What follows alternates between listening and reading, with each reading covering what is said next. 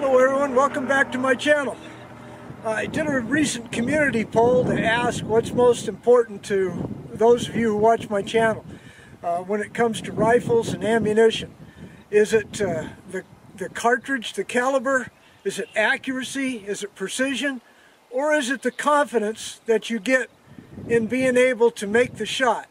I was surprised to find out and really glad to hear that most people said it's the confidence factor that they look for.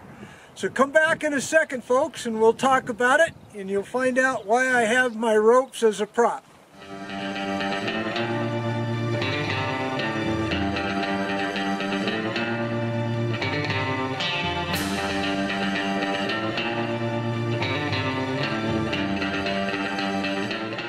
In that community poll, people had determined that they needed to have the confidence to be able to take the shot or not take the shot, or to be able to know that they were going to be able to take that game with a well-placed shot. They did that through practice. I wouldn't give you 2 cents for anybody that is a natural. Oh, we've always admired them. But as an ex-coach and athlete, I always admired the kid or the man that worked the hardest to become better, because there's never the best. It's always working harder to get better.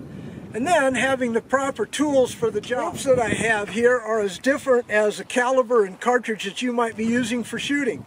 The rope over here, this is for team roping. This is about a 40-foot rope. It's made out of heavy duty and stiff nylon. It is designed to get on that steer quick to be able to turn it for your teammate so that he can heel it and you can win some money.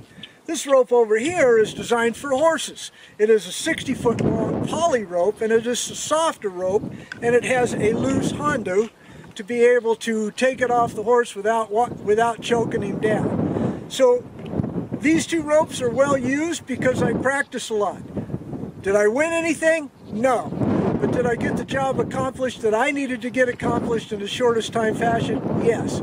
So that brings us to the rifle.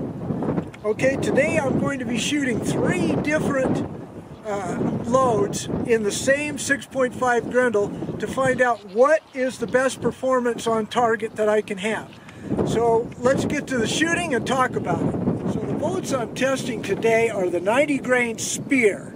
The powders that I'm testing are Benchmark powder and Power Pro Varmint. Now I've already worked up loads on these. I'm just classifying on my chronograph here because it is warmer weather than when I tested these 2 powders in the past. Benchmark is supposed to be a temperature insensitive powder, so we're checking that.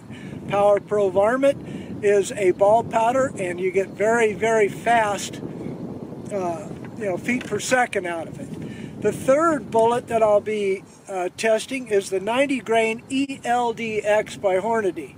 But now you're going to see the results. So you know the drill. Target is set up at 100 yards. I am fighting some wind gusts, as you can see, up to 25 miles per hour, down to 5. So there will be varying results that I expect. But let's go ahead and shoot the first 3, which is the 90 grain Spear TNT bullet with Benchmark powder.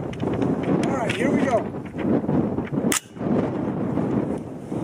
Be the target on the left, lower left.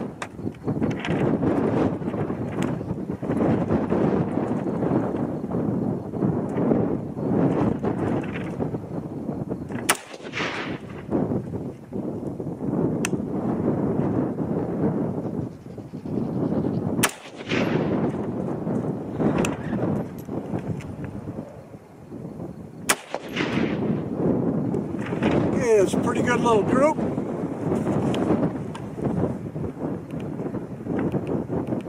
Average 2987. Standard deviation 17. Extreme spread 32. Okay, so that shot placement went low left. I'll write that down on the piece of paper without making the adjustment. Low left. Okay, alright, so let me go reset everything. You know the drill. I can't show some stuff on YouTube. So let's get back to my second round. Okay, so here we go for the second round. I'm shooting the same bullet but with a different powder, Power Pro Varmint. This is intended to get a little bit more speed, but I was surprised at that benchmark powder on the previous three. I did hit 3,000 with one shot, and the average was 29.87. So that makes it real good as a long distance varmint round, because that's what it's intended for. It is a frangible bullet. So back to my roping analogy, these two bullets would be the example of the steer roping rope. Okay, so let's go with these three shots. I'm fighting the wind here a little bit. I hope everything will be all right. Be the target just above the last one I shot, upper left. 3 shots.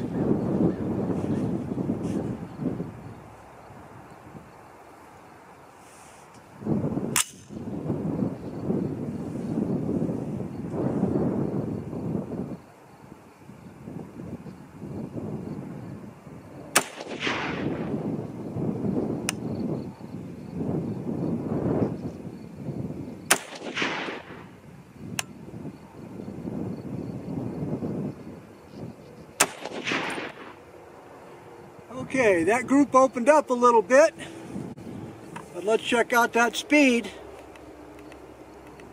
An average 29.98. Okay, so it'll be the target just to the right of the last one I shot. Here we go.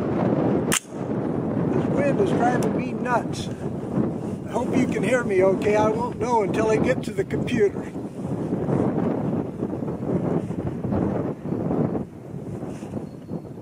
All right.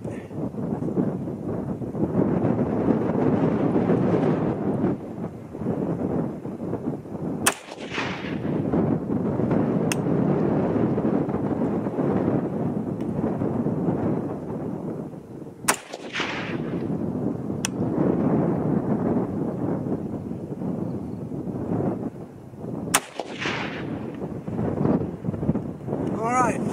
That looks like a pretty good little group there.